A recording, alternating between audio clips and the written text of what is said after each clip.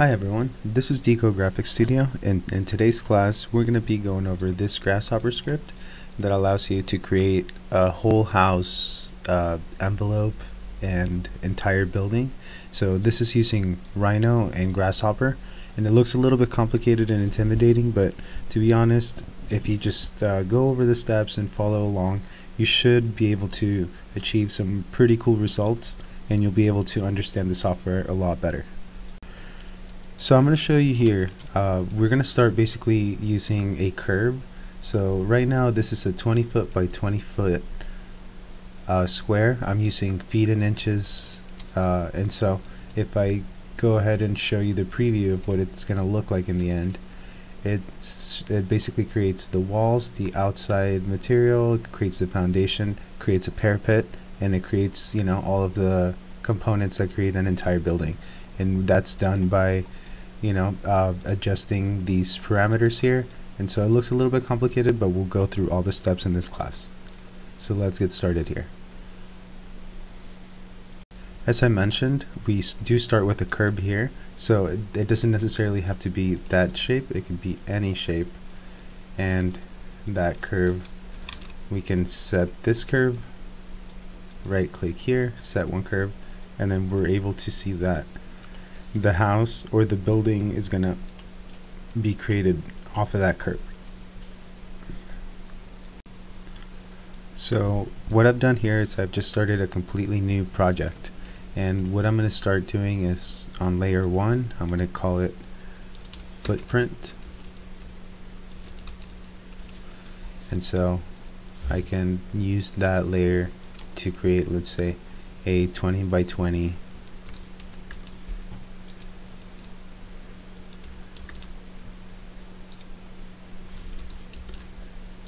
footprint, which we can start, it could be our jumping off point to start creating the exterior walls. So what we're going to do here is double click inside of the Grasshopper in here and type in curve, and as you can see, that gives us this curve component. Now as you can see, it just says curve, but if we go here to display and we see that we want to draw the names, we want the icons, that's one of the things I like to do, is make sure that it displays all those things, just so it's easier for you to be able to distinguish the component. So we have this one, and we will select this curve, right click on here, and set one curve. What that does is that now it takes this geometry inside of Rhino and brings it into Grasshopper. Now that we have this curve here, we can start creating the thickness of the wall. So we're going to offset this curve, and as you can see, it's offsetting. That's the green curve is the original one, and it's offsetting to the outside.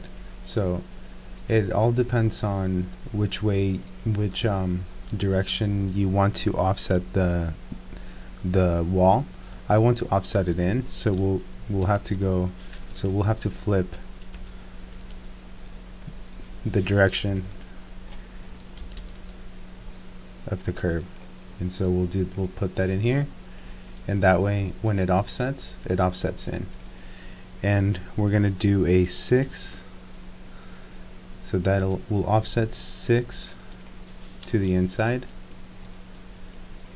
and that's looking good. So now we know that those are going to be the thickness of the wall, and to make sure to give it some height, we're gonna first do a boundary surface, and we're gonna take the initial curve and the outside curve, and we're gonna flatten it, and that'll give us kind of that space. This gives us this plane here, which now we're gonna extrude.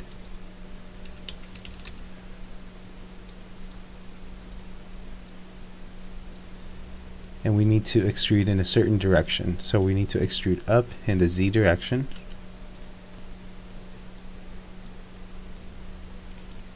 and we're going to extrude 120,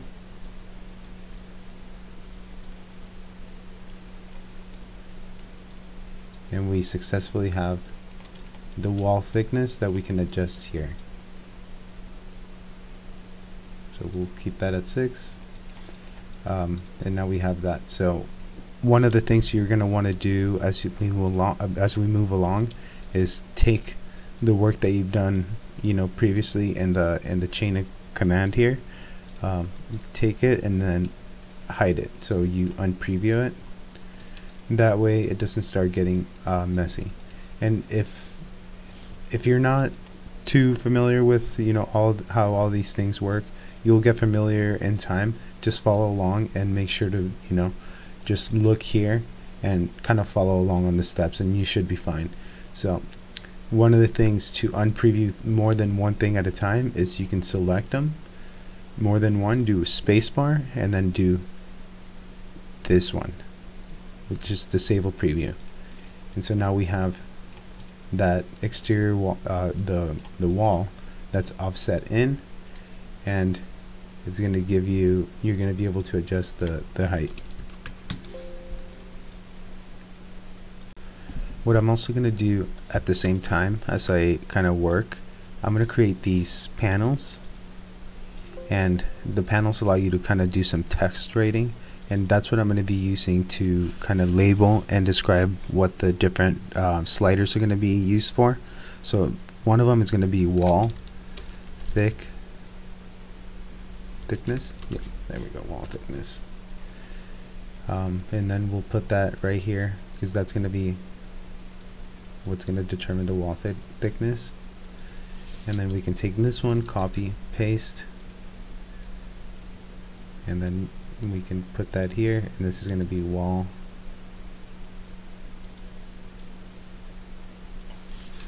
height.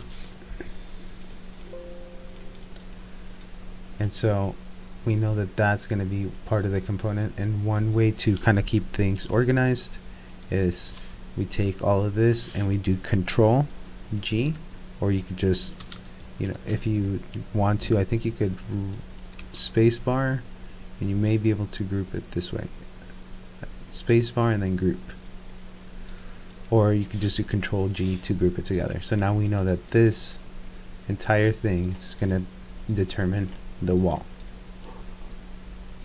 So now that we have the wall, let's create the foundation. So the foundation is basically using this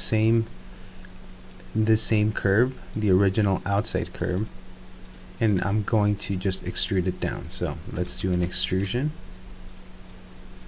in the Z direction. So we're going to take that initial curve, extrude it down. So this is an extrusion command. Take the original curve, and it's going to extrude it up a little bit. You see that? So what we want to do is go negative because we want to extrude down. So we plug in the Z vector, you plug it into the negative, and then you put it here. And now we can create a slider. So I'm going to just copy this one and this one. Copy, paste. And so now I have a slider that says wall thickness. We'll call it slab, floor slab.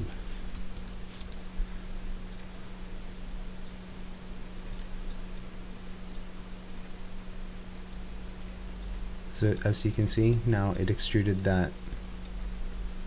this curve, it extruded it down, but it extruded it and it left it open. So to make sure you close that down is you double click here and type in cap holes. So what it does is it takes this and it puts a lid at the top and at the bottom, but it still keeps this one. So you can go here, spacebar, and then unpreview it. So now we have the floor slab there. Now one of the things you're going to want to do is the floor slab 6 inches. We want to create the footings now, and to do that there's a few other steps. We want to move. What we want to do is take that initial curve, move it down, and then use that to create the footing. So we're going to take this curve, we're going to bring it here, and we're going to move it down the same thickness that we extruded for the slab, which is the 6 inches, and we're going to go down, so we can use this component here, and now you can see we have this curve. We successfully brought it down.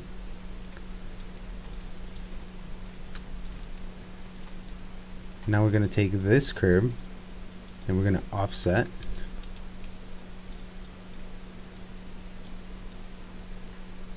and it's offsetting out. So what we want to do is we want to, once again, like we did at the beginning, flip the direction of the curve if you want to offset in, which we do for the slab or for the footing. And so we plug that in here, and we can do now the let's see, the footing. I'm going to copy paste this, and here on the slider I'm going to put a max of 36, and we'll do a 24. We'll call this a footing. So this slider is going to determine the footing width and the width. So then we have here the distance. So now that we took that geometry that we brought down, we offset it, and now we have these two let's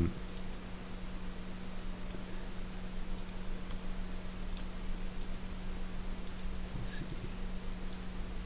We have these two curves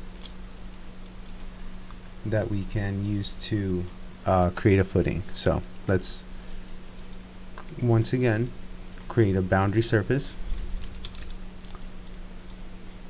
Right click here and flatten. What it's going to do, it's going to take these two and create that the plane in between them. So let's plug this here, and let's plug that there, and now we can once again extrude in the Z direction going down. So let's see, let's do this. Extrude this surface, put it here. Which direction? In the Z direction. We want it to come down, so we go negative because we want to bring it down, and extrude it. What thickness? We'll say we'll do once again a 24. So the footing width,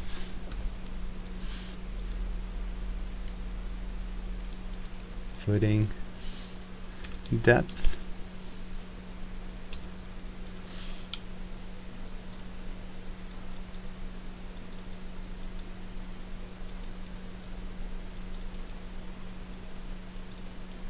and so we have a footing that we can adjust the thickness of. So we can say 12-inch wide and 24-inch deep with a 6-inch floor slab or 5-inch floor slab, and then in the end we can basically merge this and this together. So let's do that. And then if you right click here and flatten, it'll take both of them and put them together. And so you can take these things that you did previously, and we can go ahead and spacebar and unpreview them. That way all we're previewing is the foundation and the wall. And now we can do as we did on the last one, we can group this together. So let's clean it up. Yeah, it's pretty good. So this concludes the foundation portion. Alright, in this portion we're going to be creating kind of the roof portion. And so let me show you here. As you can see, this curve that we have here in Rhino is what we're going to be using. That's going to be kind of our jumping off point, and that's what we brought in here. So let's use that move component and move that initial curve. We're going to move it up in the Z direction, and once we move up, we're going to move up the same amount as the wall. So let's go for wall thickness, no, the wall height, yes, and then we'll use that same 120. And you see how we also have that vector z here, so we don't even need to use this one. We can just go straight from that one here. And as you can see, we have brought that up. So what we want to do is just for this one do an extrude, plug that in, and we need to extrude in a certain direction, so we'll do in the z direction, and we're going to extrude what amount? Let's do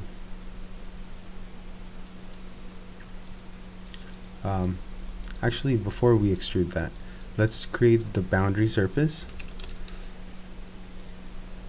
of that plane. So we'll go here, and as you can see, it kind of creates a plane on that rectangle, and that's what we will be extruding. And so now we have that here. We're going in the z direction, and this will give us the option of the thickness of the roof. So for the roof today, we'll put 12-inch. We'll do a 16 here for the roof, and so now we've successfully created that roof height. So roof thickness here.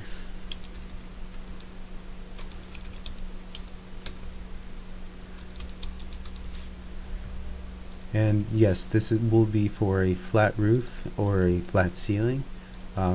Creating a sloped roof in Grasshopper is a little bit trickier than you might think. So for now, we'll be just kind of creating a building with a roof and a parapet above. And so I'll once again here group it together, so now we know that this is the roof portion. Okay, so now that we've got that portion of the roof down, let's create the parapet. So doing kind of the same thing that we did here, moving it up, we want to move this curve up 16 inches, and that'll allow us to use that curve as the curve for the parapet. So let me show you what I mean. We're going to move this curve up 16 inches.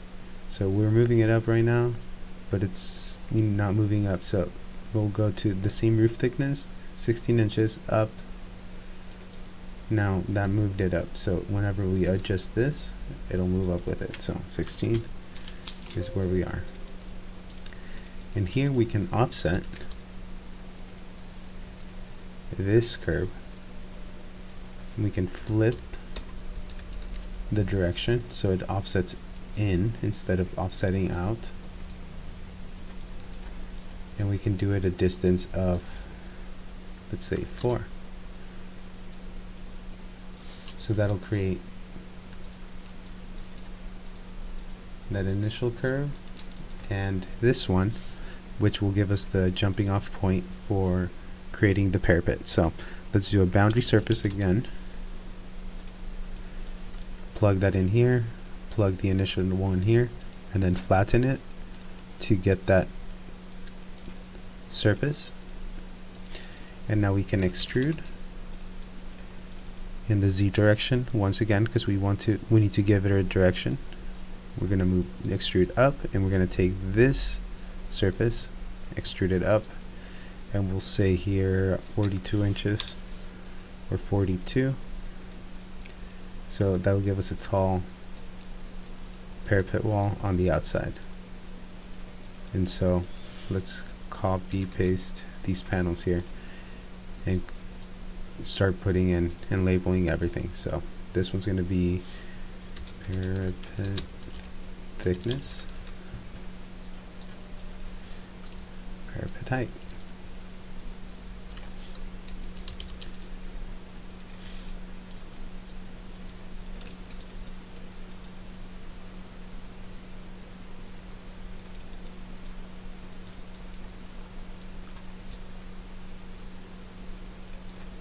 And so now we have successfully created that. And let's group it together to keep everything organized as we've done kind of in the previous portions.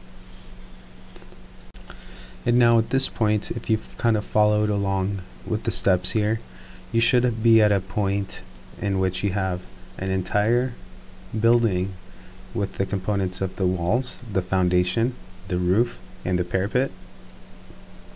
And you should be able also to adjust them and all of them kind of work simultaneously. The only tricky part is if at the beginning you start with a curve that's offsetting out, it might not work, so you might need to flip the direction of the curve, but that's a very minor thing that you should be able to account for. But for now, you should also be able to hit a F10 here, move these points around, and also adjust and have that adjust accordingly. So now we're going to move on to creating the outside material, so we can kind of finalize this this script. So what we're going to be doing for that exterior material is the same thing that we've done for most of these. Is I'm going to hide it here with this button here, the don't draw preview geometry. So we're still using that initial curve, which it's going to create everything, and that's what we want to use for the exterior material. So let me show you what I mean. We're going to take that and we're going to move it down. So we're going to move this initial curve, and in architecture you never want the exterior material to start right where the foundation meets the wall. You want to actually bring it down. So actually I'm going to bring this down in the Z direction a negative amount because I want to move it down. So we're going to move that curve that we brought in here, we're going to move it down, and I'm just going to put 2 just to kind of show that that's 2 inches down from where the foundation meets the wall. And so now we're going to take that curve and we're going to offset it. So we're going to offset this curve, and this time it's offsetting out, which is what we want because we want the material to be out. So let's do a boundary surface between this, and we can flatten it. And we can also change the thickness of the exterior material. So we'll go 1 dot dot dot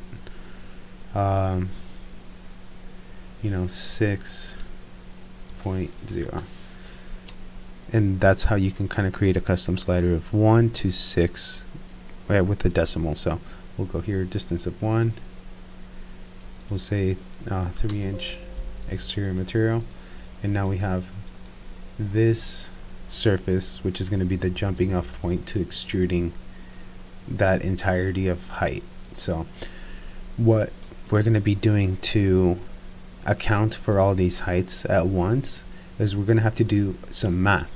We're going to have to do these 2 inches plus the wall height plus the roof height plus the parapet, and that's what's going to give us the height of this. So this surface, we're going to extrude it because that's what we want to extrude it all the way up to here, and we're going to add. We're going to do an addition of the 2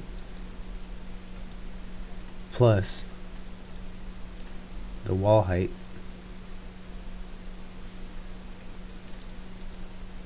that'll give us 122. So 2 plus 120. We're going to add another one. We're going to have to add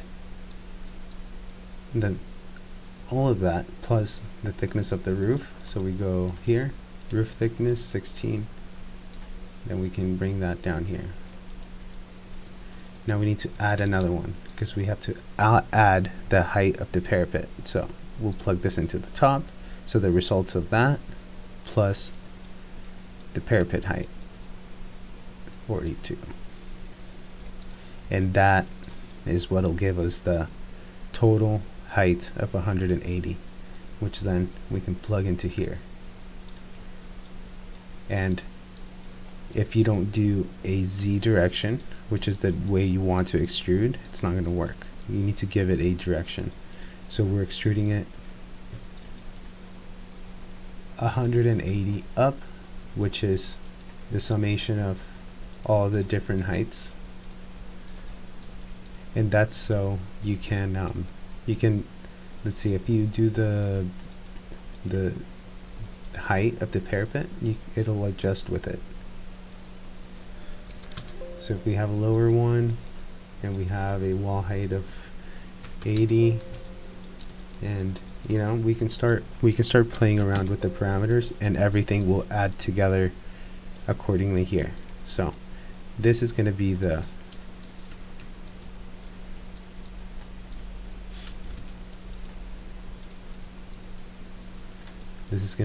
let's see, the exterior material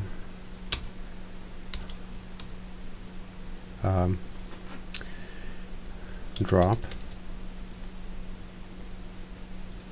I guess that's what I'll call it. And then this one's going to be exterior material thickness.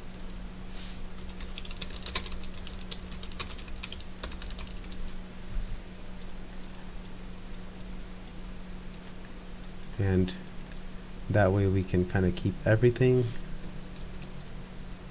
organized according to each component or each portion of the building. And so now that we have this, we can go ahead, come here into Rhino. We can start creating. I'm going to start here with the default, and I'm going to hit tab and start with layer 1. It's going to be wall, and then hit tab,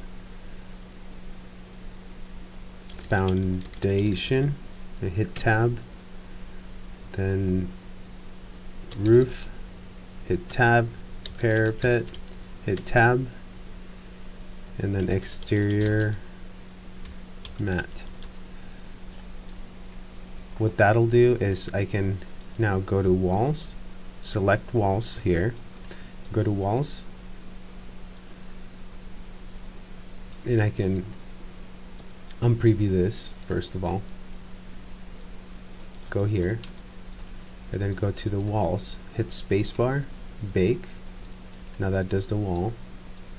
Now I'm going to go to foundation, and I'm going to go here, spacebar, foundation, then go to roof, go here to roof, spacebar, bake, then go to parapet, go here to spacebar, bake, and then you can go to exterior material and come down here, hit spacebar, bake, and once you kind of start looking here in Rhino, you start seeing that, okay, we got the entire building here that we were looking for.